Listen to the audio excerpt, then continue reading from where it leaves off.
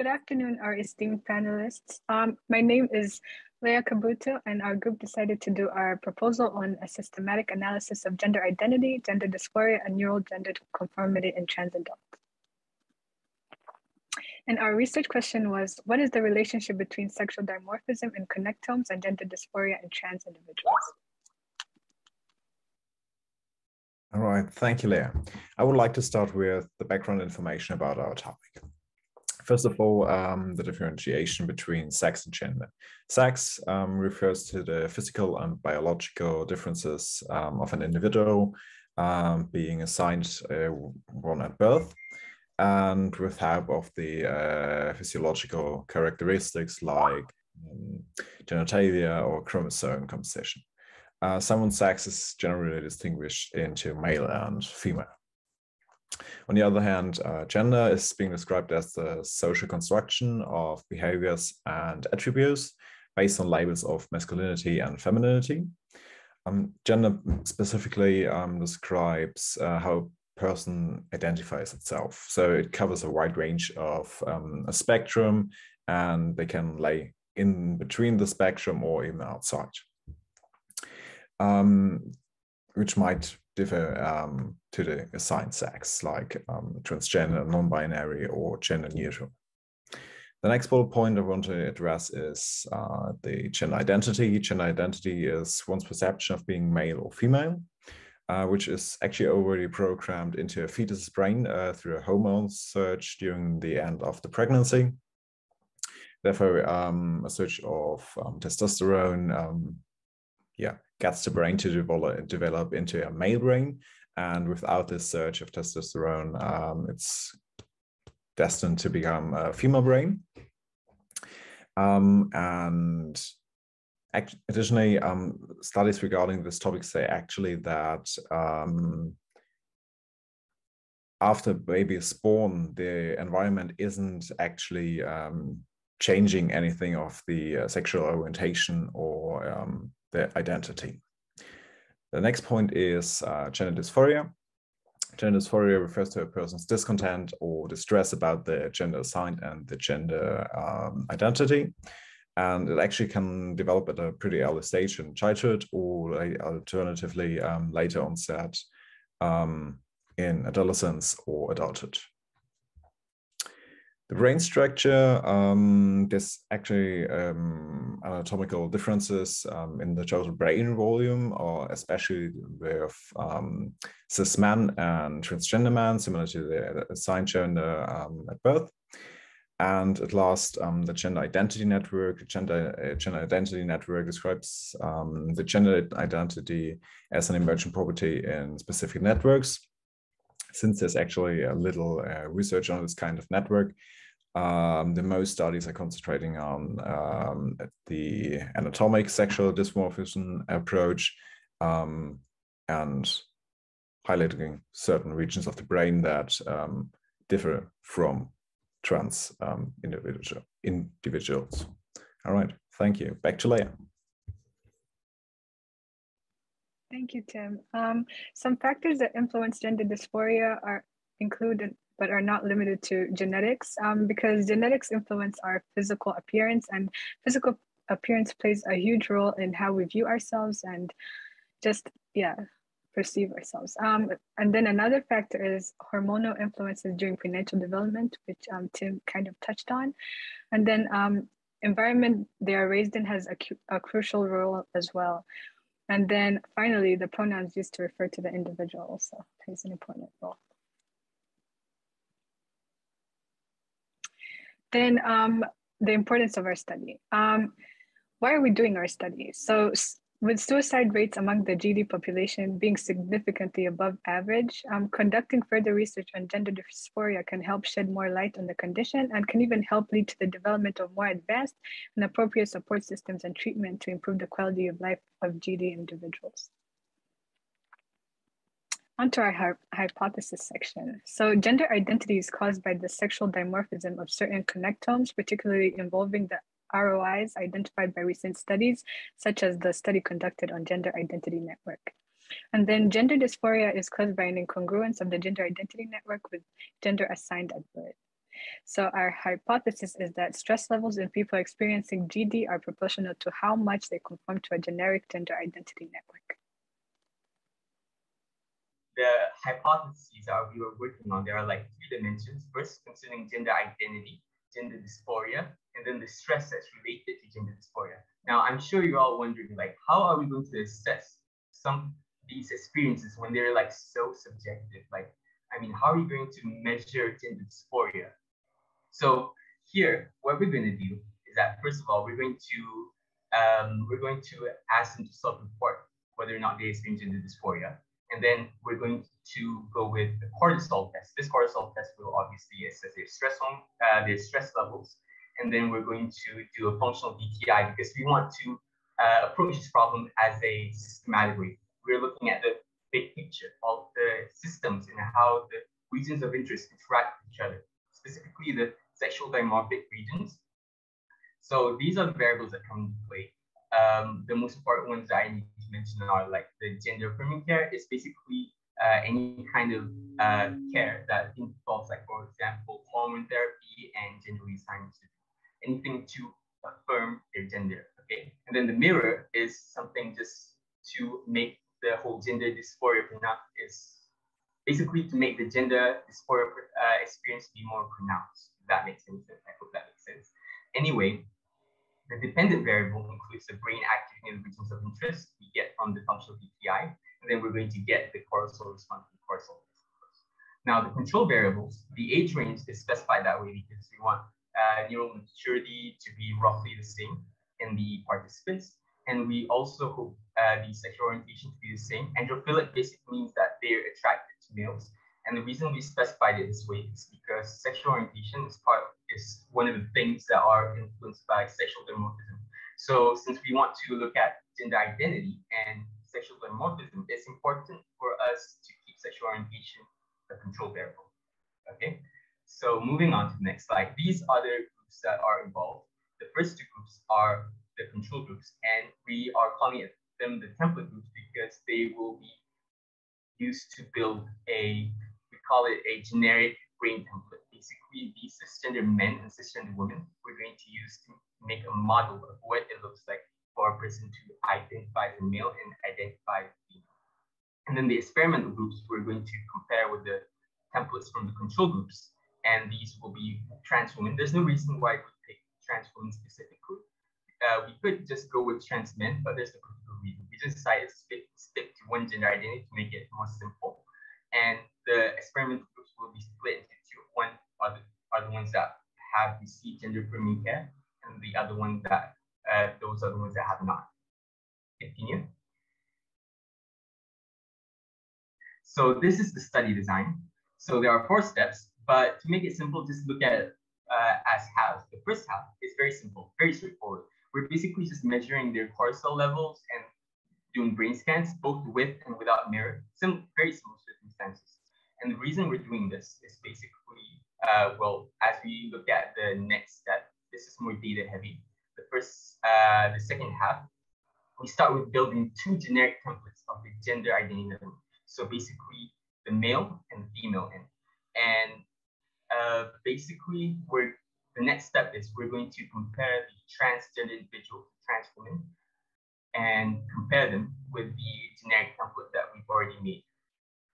So we're going to be using fractional anisotropy as basically a quantitative measure of connection strength in the systems. So we kind of had to improvise here, actually. We quote unquote, invented something called the conformity score and the non-conformity score. Basically, think of it as a way of comparing how much they conform to the gender assigned at birth, or alternatively, the gender that they identify with. Okay. So moving on to the next slide. Okay, these are the results that we expect to find. First of all, we expect the sexually dimorphic regions of interest to be related to the gender identity network that we are about to isolate. Now, I know some of you might wonder like, how do we know that this network that we isolate is actually the thing that causes us to experience gender? Which is a good which is a valid concern because correlation does not equal causation. It's basically like a scientific proverb, you could say. And yeah, it is true. But I would say that in this particular case, there is compelling evidence to suggest that it is causation. And I say this because when you think about it, these regions that are involved in the gender identity network, we expect them to be sexually dimorphic, as I mentioned earlier. And if they are to be like that, then that would mean that, well, basically the sexual dimorphic regions, they are caused by prenatal hormones. So basically hormones that we were exposed to, our brains were exposed to when we were in the womb. So unless somehow those hormones impact our brain to sexually dimorphize, but at the same time, independently and separately causes us to experience gender identity through some mechanism that we don't even know about, it would seem very, very implausible, I would say. So I would say it's more likely that this network that we manage to isolate, as long as they're related to sexual dimorphic regions of interest, will be the thing that causes us to experience gender identity. Another thing is that as we look at these perspectives of these bullet points, trans women, we expect them to conform more to the female gender identity network template compared to the that we get from the cisgender women.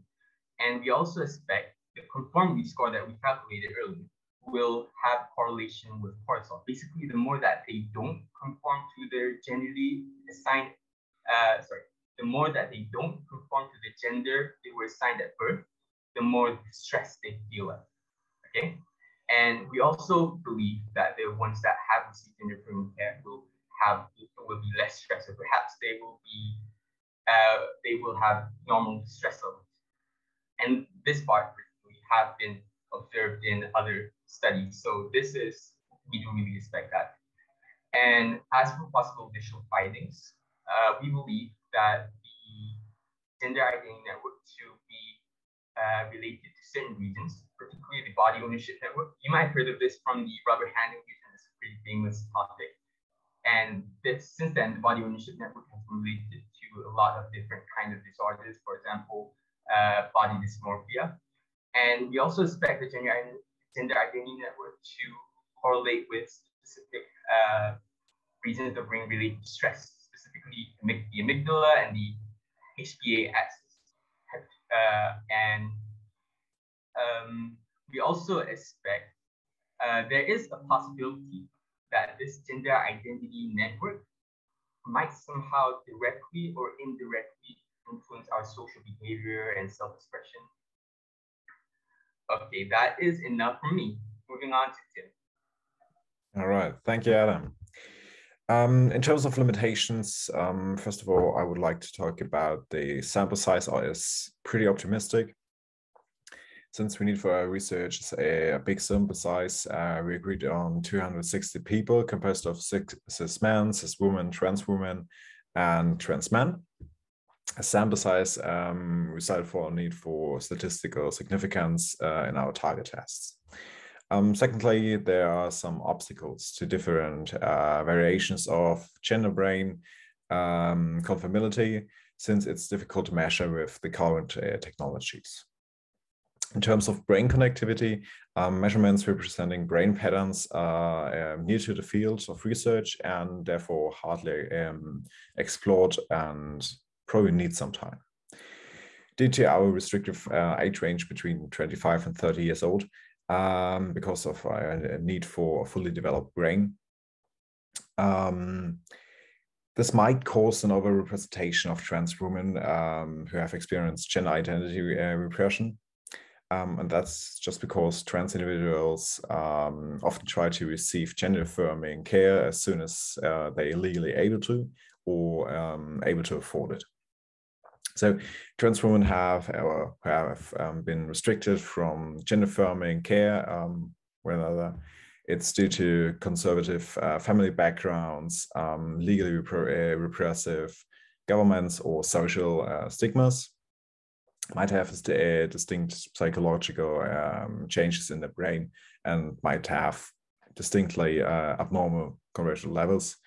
Yeah. And finally, false cisgender self-reports could prevent in control groups due to social stigma surrounding the transgender identity, and this could result in an in-group bias. All right, thank you. And moving on to Anissa.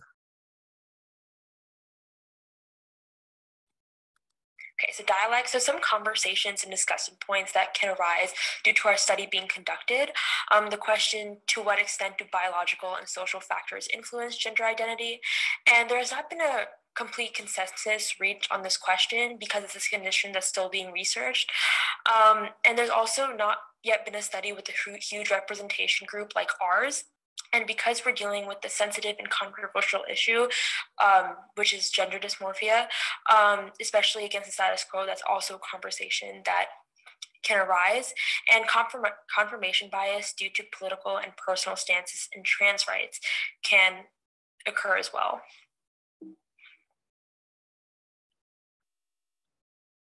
So because we are dealing with an issue that involves political systems, ethical, legal, and social implications are important to discuss. So should gender dysmorphia be considered as a disorder, as it is an integral part of the trans experience? We need to ensure that methods for recruiting participants is ethically sound. And it is also important to just consider that this study might be dangerously misused in pseudosciences by anti-LGBTQ organizations or governments to, quote, treat trans individuals through conversion therapy. And restrictions must be placed for the availability of, quote, gender identity recognizing technology and potentially unethical research that is done on gender identity. It's like 1, 2, 3. And finally, these are our references. And yeah, thank you so much for bearing with us and listening. Thank you. One word. Wow. That was really very, very, very good. I really like that you actually developed your own metric. The idea of developing a scale and how that scale would be able to relate particular psychosocial aspects back to underlying findings from the use of functional diffusion tensor imaging and an anisotropic analysis. That's really cool, because that's one of the things, as you may know, that right now in the field, it's necessary. The continuity of what you did in building your story was excellent. I mean, phenomenally excellent. The handoff between what one individual would do and then how that felt into the next story, part of the story, stellar.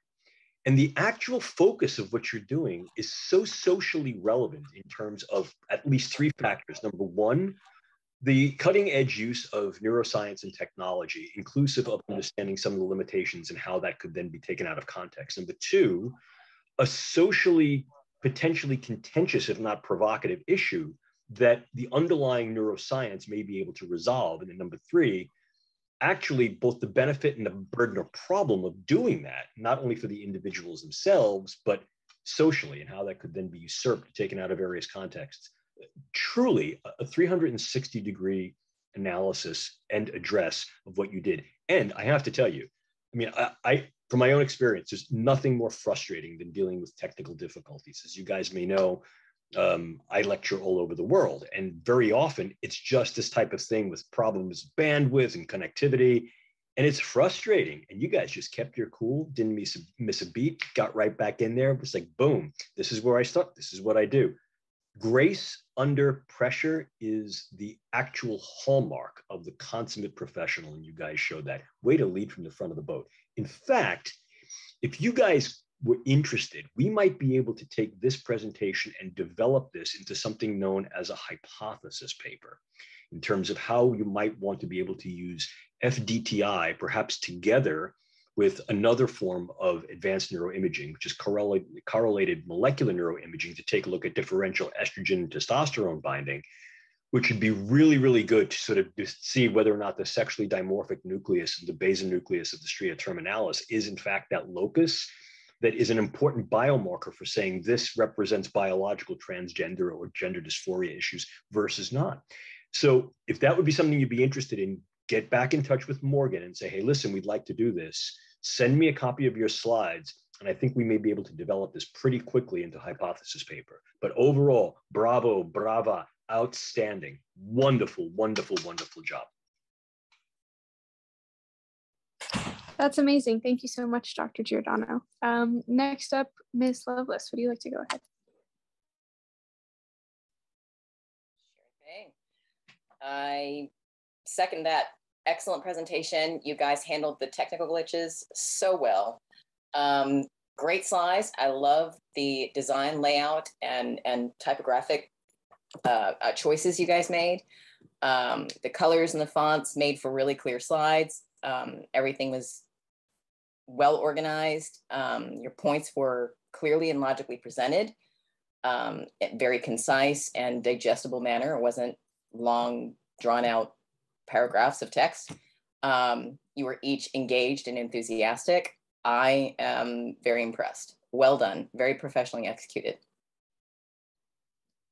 Perfect, thank you. And Mr. DeFranco, would you like to go next? Yeah, thank you. This was an outstanding presentation. I'll just echo all the panelists so far that have spoken. I mean, the timeliness of it, the relevance, and the fact that, like Dr. Giordano says, you're tying this very sensitive issue to hard-based science that we can empirically test. The one critique, and I'm not even sure if I would critique it on this specific presentation, but when you give a proposal like this and you have the expected results slide, there seem to be a lot of expected results that you guys were looking for. This isn't necessarily bad. It's clearly demonstrating that you have foresight and that you're looking for certain things. But sometimes when you have too many expected results, it can result in two things. One, you get data and you're only looking to support those conclusions that you had at the beginning of your project. Number two is that this is an incredibly interesting project with a lot of data that could be produced from it. So sometimes you can be a little bit myopic in the way that you look at the data once you're finished with it.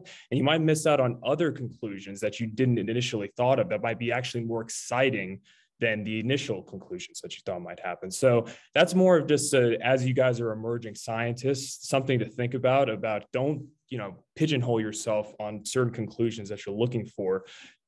Have a great question, the methodology, make sure it's sound, and then just see what happens at the end. But outstanding presentation. Awesome. Yep. Thank you for your suggestions. And then lastly, Ms. Thompson, over to you. Yeah, I don't know that there's a whole lot I can add. I think this was the strongest presentation we've seen so far this afternoon. The subject was timely. This is something we read in the news all the time. And I think that's important that you're looking at something that is already in the forefront. It's already in our minds. We see the topic and we go, oh yeah, I just read about that in the news this morning, or I just had this conversation with friends yesterday. This is relevant. I think the one thing I would do is focus on why this is important to all of us as a society, as a group. That we're talking about a subset, a small subset of the population. How many people does this affect? What percentages of the population does this affect? To put this in context, but then how does that tie into all of us? With suicide rates, how does that impact us as a society? Medical costs, we're all paying for that. Lost talent, all of that sort of thing. How does this impact everybody? So when you're presenting this to a larger group, people who might be funding this for you, you're tying this back to why this matters to them. They might not be transgender, they might not know anyone who's transgender, but this is not subject only to this team. This is useful criticism, I think, that across the board. If you can tie this into how this impacts all of us, it makes it that much more relevant. I think the only other thing I would change, just a tweak, is the focus of your study is to study these the stress levels in these folks, and I didn't see that referred to in your title. So I would pull that up. I would put that in the forefront in the title of your paper. But other than that, I had almost no notes. There was nothing I could improve upon. really did think this was the strongest presentation we've seen so far today. Excellent job. Play devil's advocate. Go for it. I'm going to sound like the most interesting or the least interesting man in the world. I don't ordinarily disagree with Ms. Thompson, but when I do, I disagree. Don't put it in your title, because gender dysphoria is in the title. And I think what you do is you subtly engage the idea of the stress component of the dysphoria. And you could put it in the title. I mean, like an examination of biological and psychosocial stress factors, right? You could. Or you could sort of allude back to something that Joe DeFranco said, which is, don't overload the expected results. And the other thing is, it's sometimes good to have sort of an unanticipated or even novel finding or direction. In other words, this could be in some way contributory to stress. So although I jokingly said I'm disagreeing with Ms. Thompson, what I'm saying is you have options. You can keep your title the way it is and sort of have this kind of like cool Easter egg, like, wow, you're actually going to look at the level of stress in dysphoria, and perhaps being able to say what is dysphoric, which is what might necessarily be like a full-blown DSM level syndrome. Or you could put stress in there as a measurable variable in the title, and then you'd be able to sort of address the stress aspect of that directly. Up to you. But either one of them, cool. So options are good, and they're both win-win options. So just wanted to add that.